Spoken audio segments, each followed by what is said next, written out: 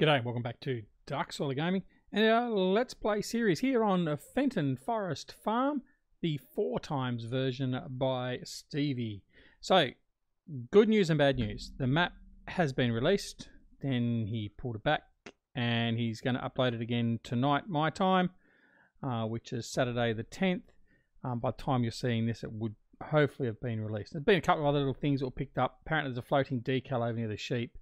A couple other little things and some problems with it sometimes showing up with the decals not being liked too much. But personally, I haven't found that problem myself, but hey, that's okay.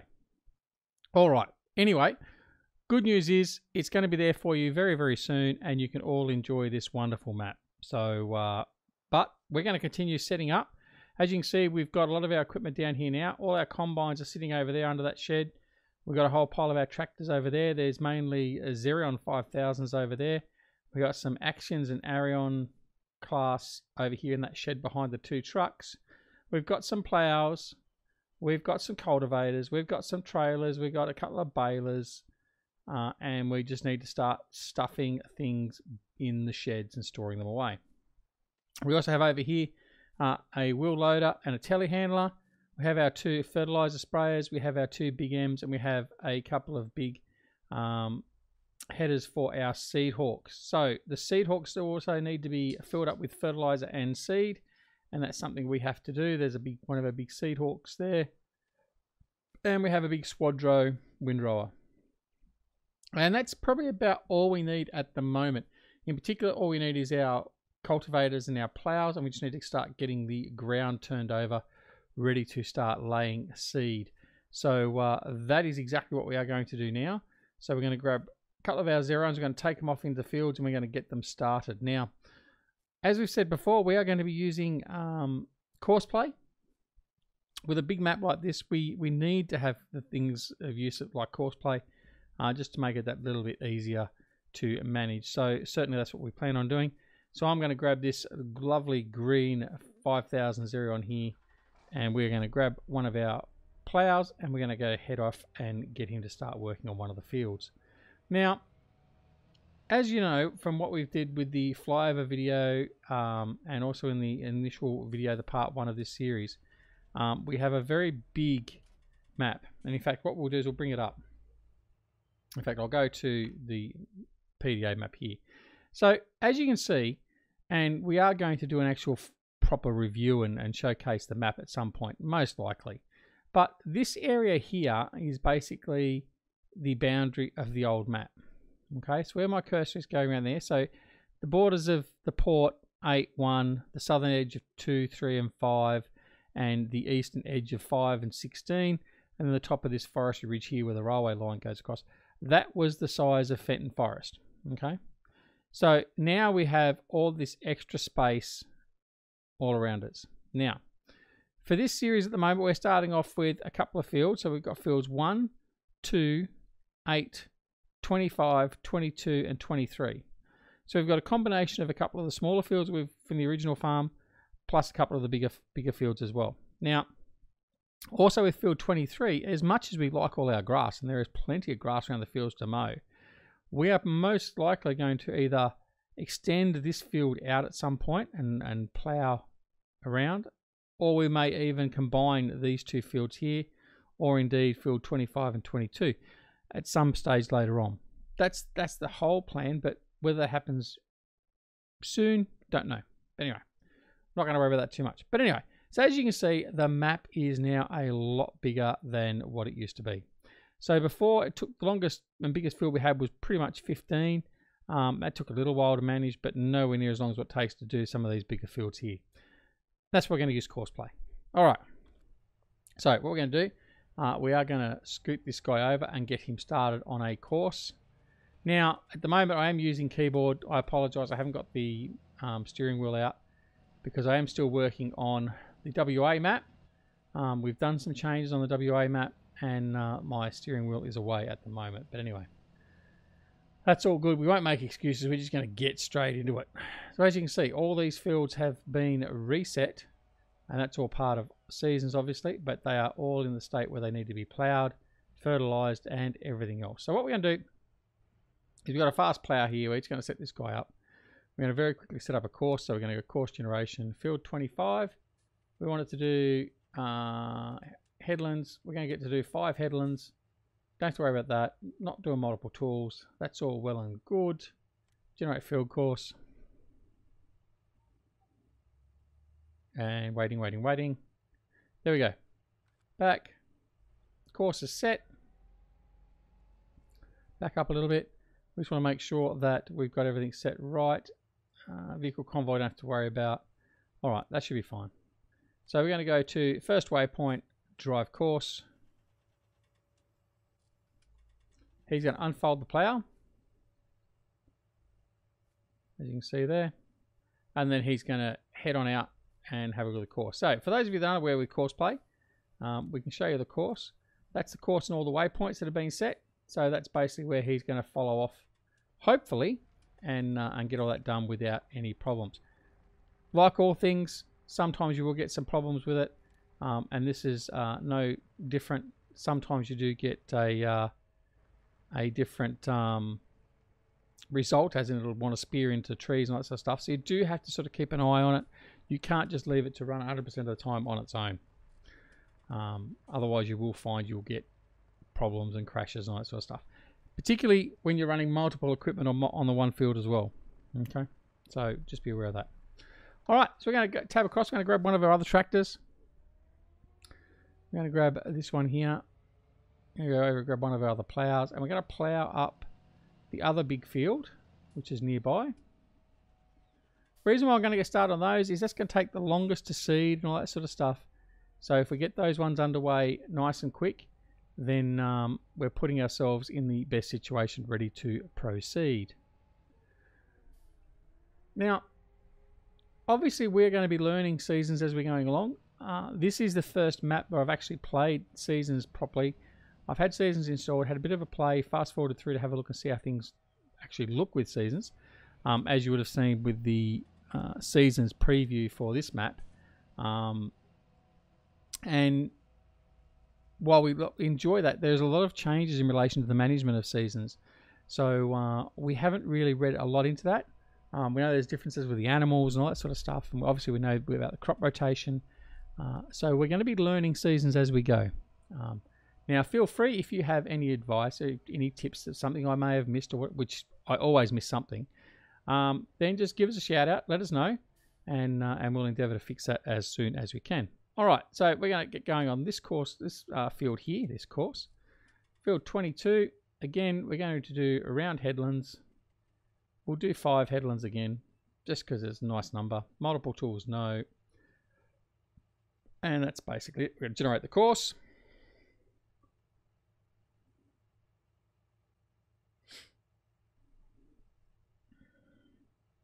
Sometimes it takes a little bit of time with these bigger courses or bigger fields, I mean, to work out the course. That's okay.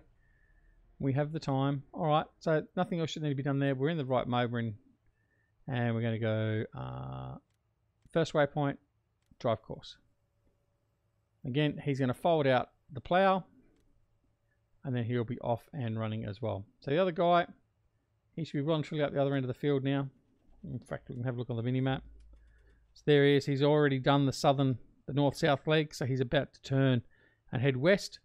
So that's all good. And here we go. We're going to head off in as well. All right. So we'll just check the mini-map and make sure that it is ploughing up all right.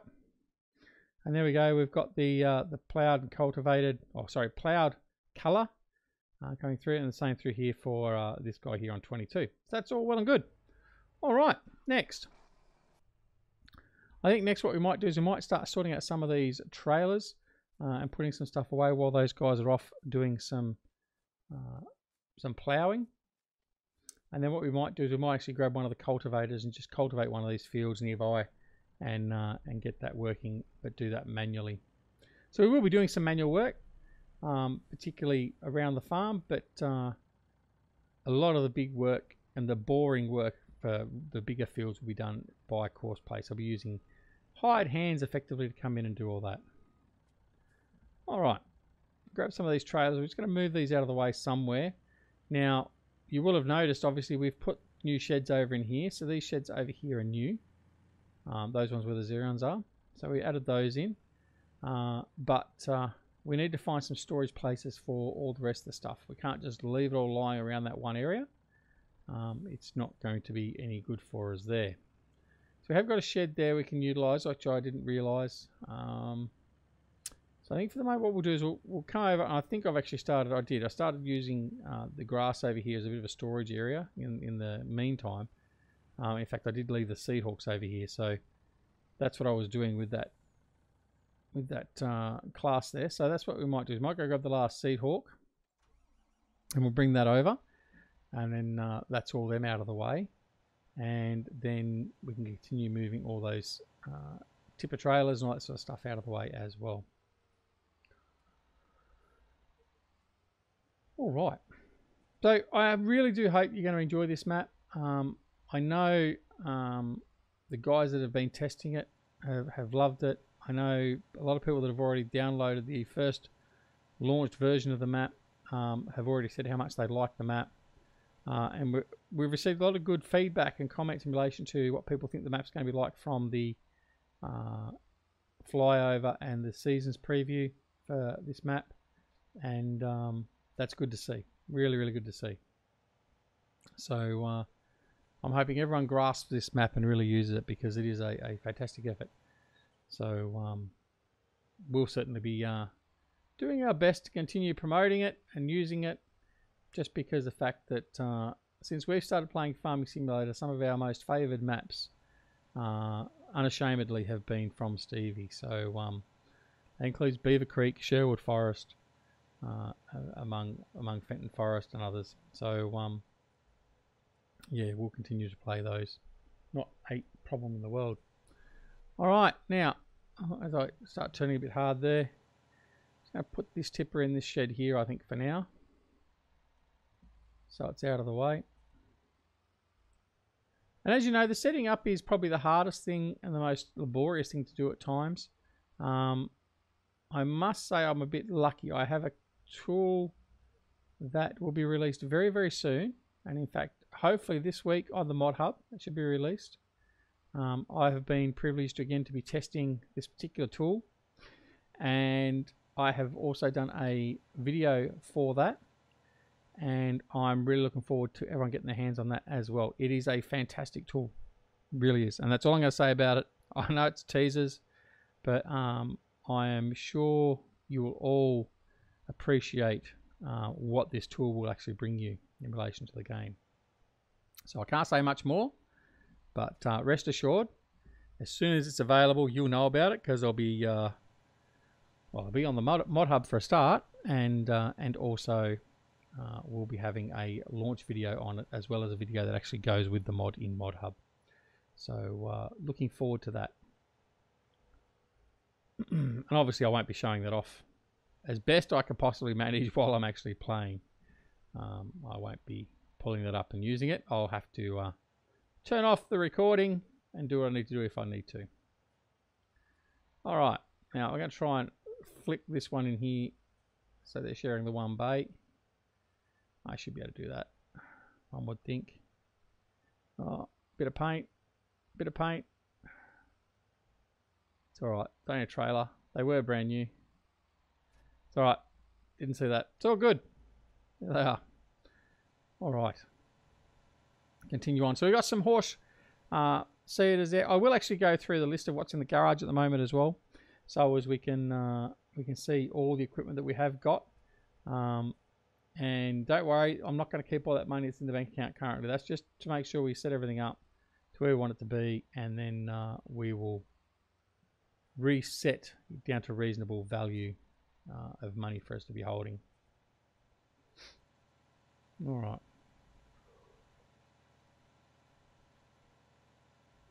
I think these plows, we only got a couple of these plows, so I might just put these in here for the moment, so they're out of the way again.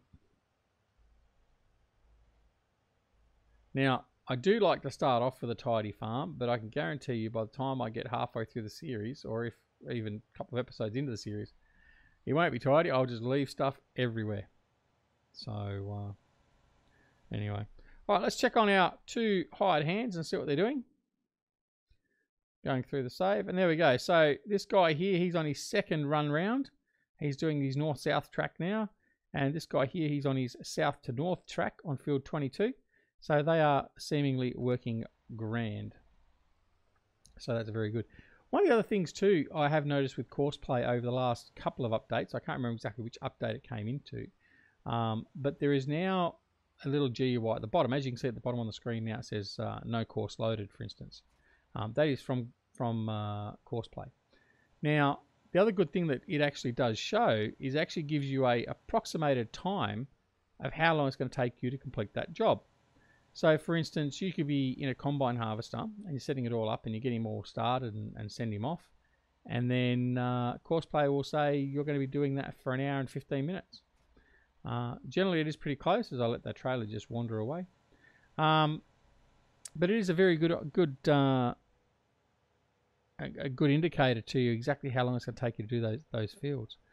The one thing I haven't quantified actually is whether if you have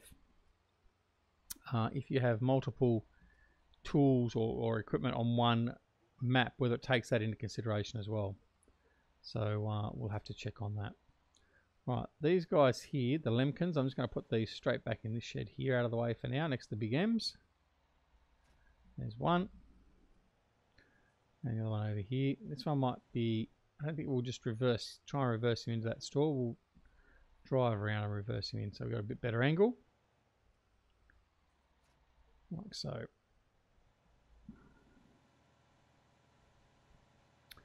But yeah, so I hope everyone is well. I mean, you will know that I've been away, or for those of you that are been a part of the channel for a while, will know that I've been away. I've been absent for a while, and that's by not necessarily a choice of my own, although I must admit Farming Simulator 19 has been a bit stale for me. There is a video coming out. Yes, it is a rant video, ladies and gentlemen, in relation to the state of the game for Farming Simulator 19. And that's not the reason I haven't been playing because of a rant or anything else. It's just I haven't had the interest with Farming Simulator 19 in its plain form. There hasn't been a lot of great maps.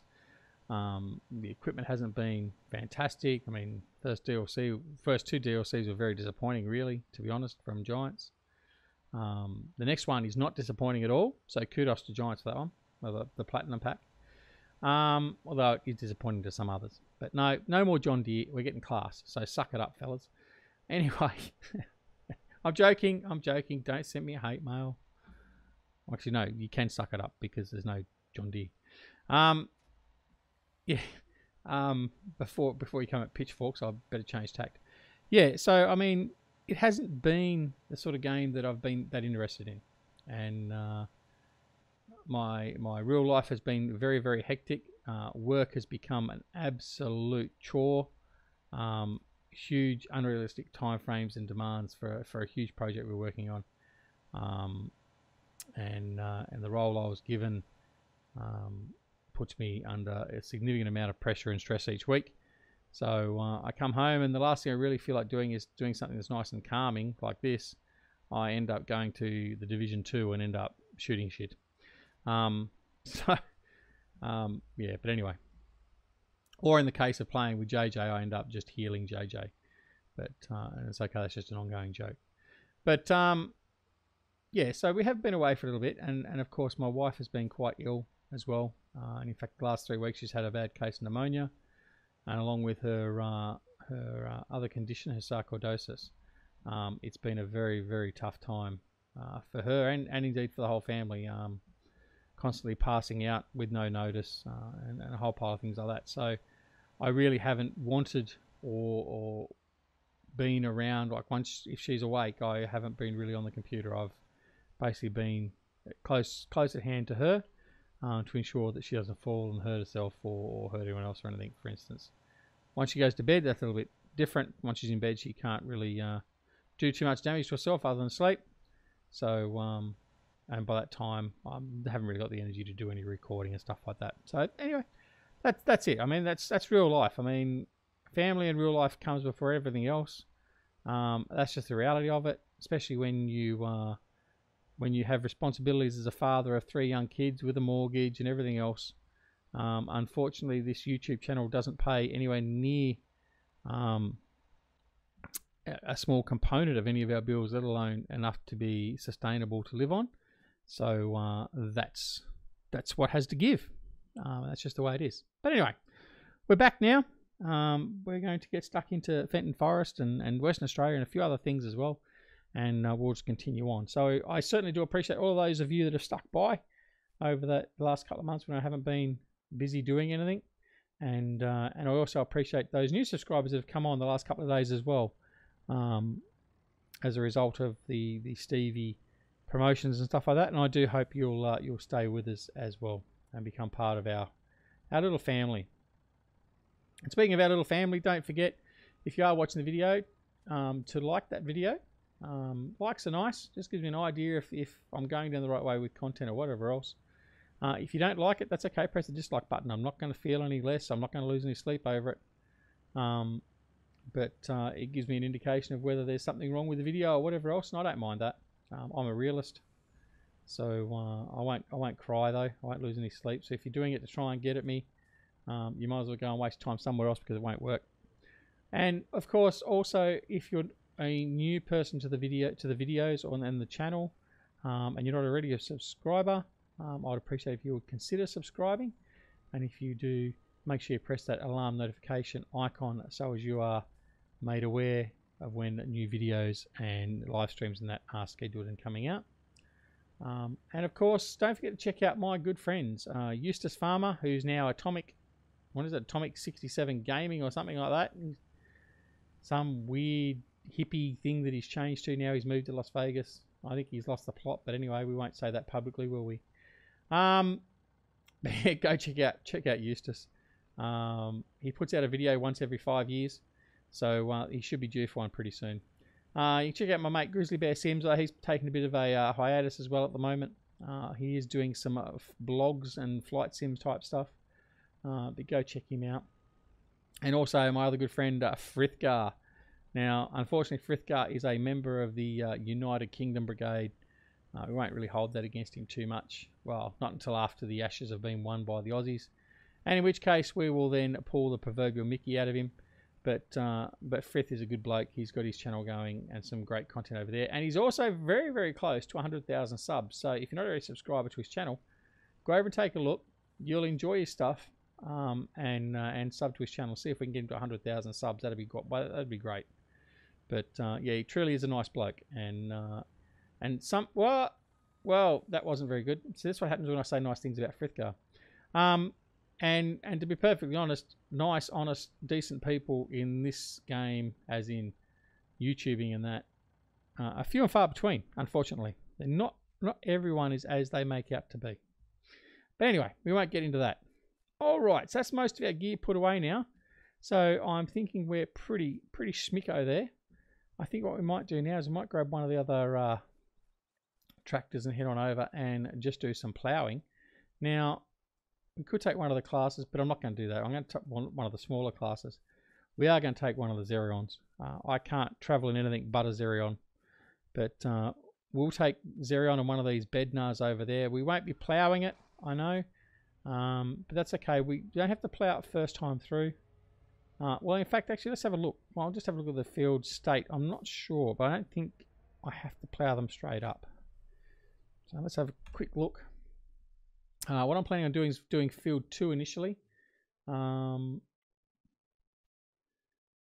no, it does need to be ploughed. So we won't use the Bednar. We'll actually go and get one of the John Deere ploughs. Yes, unfortunately, I'm using John Deere ploughs. It's just the fact they're useful and good and quick. So don't hold that against me. You won't see any other John Deere stuff here, though, I can assure you. Well, maybe. Although I can be bought off. I can be bought off. Let me put it that way. Substantial and influential donations to Patreon may well be cause for me to play with John Deere. I'm not going to put a figure out there, but if you wish to see John Deere and we have me eat my words a little bit in playing John Deere, then that's the way to do it. Yes, I will take monetary bribes, influence, but that's all I'll take for that. But anyway, so yeah, if you do, it has to be more than just a basic little. It has to be more than, let's say. Well, actually, no, I will put a figure on it because it has to be worthwhile. So I will say it has to be more than $20, and then I would use at least one piece of JD kit. So for every $20 I get in relation to those sort of payments, then that's what we'll do. There you go. I've put it out there. I'm for sale. My loyalty's for sale, but we'll see. I don't imagine I'll get anyone, but anyway, who knows? Who knows? Stranger things have happened. But anyway, all right. So what we're going to do is we are going to put this on cruise control, and where it's going to come down here. Like I said, we haven't got the steering wheel, so it's going to be some very quick and erratic steering at times. But we'll get this plowed. As you can see, our other guy's over there. He's finishing off, what is it, field 22 or 25? Well, not finishing off, but he's probably on about his fourth run around now, I think. 1, 2, yeah, it'd be about his fourth. So he's probably got one more running, then he'll be doing north-south runs. And our other guy is continuing on over on field, what's that one? Can't remember the field numbers yet. So field 25, and the other guy's on field 22. So he'll be coming down through there somewhere in a minute while we pick up the plow. Turn, and we'll continue on. But we are really looking forward to playing this map. Over the northern side where all the forestry is, that is a wonderful little area as well. Very hilly. There's a couple of fields there. I think they normally start off with grass. Very challenging for a low horsepower tractor and equipment. And be aware of the big field over there. What is it? 42, I think it is. Some gear might get a little bit stuck with some of the rises and falls. So depending on what gear you're using. So just be aware. One good thing about Stevie is while most of these fields around here look pretty flat, there's a lot of them that actually aren't, and it's quite a surprise in some areas. Like there's actually a field over across the river here, directly where we're looking, and it's actually got quite a unassuming mound in the southern end of the field, and it actually took me by surprise the other day when I was actually going over there the first time. And yeah, it's very nice to see. So you've got a good variation in terrain, variation in the shape of the fields and all that sort of stuff. So that's where we're at. Anyway, we're going to finish up here. We're going to finish off this this field off camera. So once we've done that, we will leave it there, and we'll come back to you in the next episode where we continue on with our Fenton Forest Let's Play. And until next time, we'll see you again very soon. So take care of yourselves and your loved ones. No matter whether it's morning, afternoon, evening, or night, we'll see you again very soon back here at Fenton Forest. This is DuckZorly. See you all later. Bye.